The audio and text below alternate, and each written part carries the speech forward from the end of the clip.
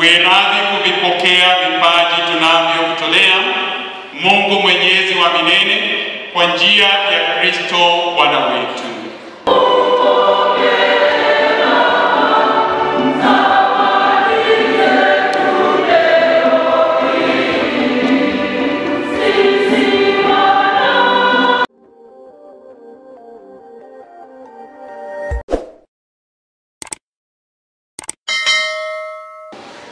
Kwa sababu tulikuja kwako kuomba ombi, na kweli huko tunagani tumeenda kwingine kabla ya kuja kwako, na hatukuona sura za kukaribisha sana.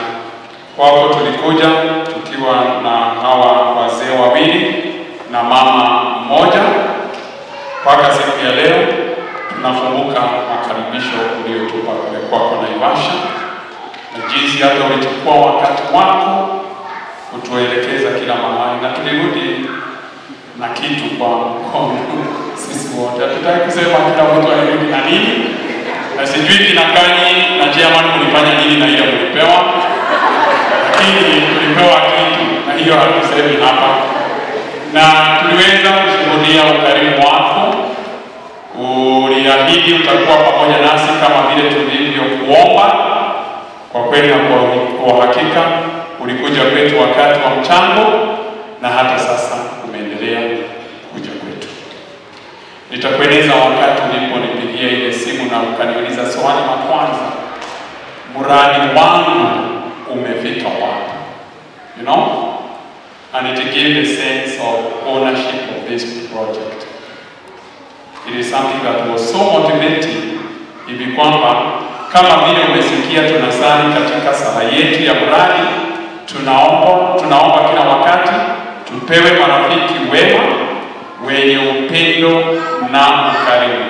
Sala hii tunaifanya, na kama kuna watu wanashaka kwamba sala huwa zinajibiwa, hata sasa kama si kwa mambo mengi katika hiyo sala, hata kama hakuna marafiki wengi, si tuna rafiki ambaye ni rafiki kama rafiki wengi, na Mungu anajibu sala zetu. Umetupa moyo sana wakati ambapo umekuja leo, si kutembea tu kutuona, lakini umesema ya kwamba tulitoa pledge yako na mnataka kusukumana nayo, na umedhihirisha hayo kwa kutupa hizo fedha shilingi 1,200. Chairman, ushike vizuri ukitoka kanisani, ujue mahali naendaga, usiende nao nje ya gate. Lakini ni ishara kubwa ya ukarimu na upendo. Tunakuombea Mwenyezi Mungu apate kukubariki sana hata katika kazi yako. Hili jambo la watu kupokea pesa na kurudisha kama hazijafanya kazi, tuambie mapema. Kwa sababu sasa tuambie wakati zimerudi na tungeteka na uende wapi, kwa sababu gavana ni rafiki na ni dada yako. Tulijivunia sana wakati tulisikia ya kwamba Nakuru tulikuwa tunaambiwa ya kwamba tumepata gas, hata ilikuwa Nakuru gas, kwa sababu na tulidhania ya kwamba hawa wasichana watatufanyia kazi kinyume na wanaume wenye wengine wametudanganya siku nyingi. Mwambie mwenzako hatujafurahi hapa kwa ground. Tunakuliwa bado na vumbi, na mambo mengi ambayo yanastahili kuwa yanatendeka hayajatendeka. Tukimwalika aje ashirikiane na sisi, ni kama sisi ni wageni kwake. Mwambie hatujafurahi, na hakuna haja ya kuficha, kwa sababu hata wakati tumeenda kwake saa zingine hajatutreat vizuri. Ni ukweli. Nitawaambia wakati ambapo, na ni vizuri kusema na apate kutambua ya kwamba kama wakati tulikuwa tunaandaa coordination ya bishop wetu, na tulikuwa mpaka na Bishop Kamau, Bishop mteule, mapadri kadhaa, tuliwekwa tumengojea kwa meza kwa milango kuanzia saa 9, tulionwa saa 2 usiku. And it was so frustrating.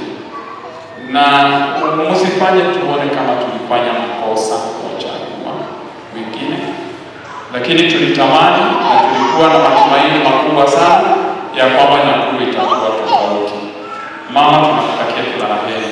Tumepata kutambua na kukuona wewe haswa katika miradi yetu mingi na hata makanisani wetu umekuja kutusaidia. Sasa zingine hata kama hujatuletea kitu, yatosha tu kuja na kudhihirisha ya kwamba uko pamoja na sisi. Unatuelewa, unatufahamu, uko tayari kuja kwa lengo yetu. Wewe ulichaguliwa kama mtumishi wa hawa watu, wewe si boss. Kuja uwe pamoja na sisi na heshima zako utazipata. Kwa hivyo tunakutakia kila la heri, hata kama unavyotutakia sisi kila la heri katika kipindi hiki kinachokuja, hata na sisi tunakutakia kila la heri katika mipango yako yote ambayo unayo wakati huu wa Krismasi. Tumeongea, tumeelezwa, tunatafakari zaidi juu ya mipango. Tukifanya yote tukiwa katika mpango wake Mwenyezi Mungu, na hii ni njia moja ya kuwa katika mipango ya Mungu katika kushiriki kazi zake takatifu. Mradi wako tumeusukuma sana. Tulimaliza foundation na baada ya hapa utaenda kuona. Hakuna haja nikueleze, macho yataona, wewe utatuambia kile umeona. Lakini tunamshukuru Mwenyezi Mungu kwa sababu ya matendo kama haya. Hata Wakristo wetu wanajitolea sana.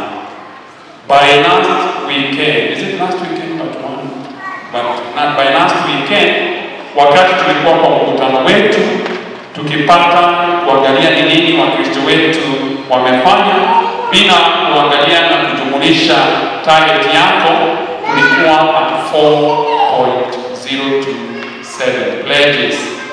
By yesterday tumefika, hawa kutoa tu ahadi zao kile wanataka kufanya kabla ya mwisho wa March next year. Tuko at 4.5 something, you know. Na huu ni ukarimu wa watu wetu na onyesho la commitment ya kile ambacho wanataka kufanya katika mradi huu. Tunakushukuru kwa sababu ya kuungana nasi, tunakuomba upate kuendelea kutembea nasi. Tunasema Merry Christmas, Happy New Year, not only to you but also to your family, because